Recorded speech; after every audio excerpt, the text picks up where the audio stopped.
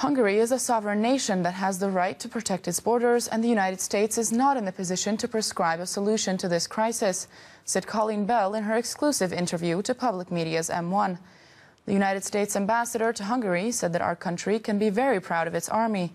Its professionalism, enthusiasm and talent are undisputable. The diplomat thinks of Hungary as an excellent NATO ally. Hungary, as a sovereign nation, has the right to protect their borders. And we understand that. And the United States is not in a position to prescribe a solution to this crisis. The migration crisis is a global crisis. It's particularly challenging here in Europe. We've watched over the last 10 months of what a serious challenge this has been. Hungary included among some of the countries that have been most challenged by this.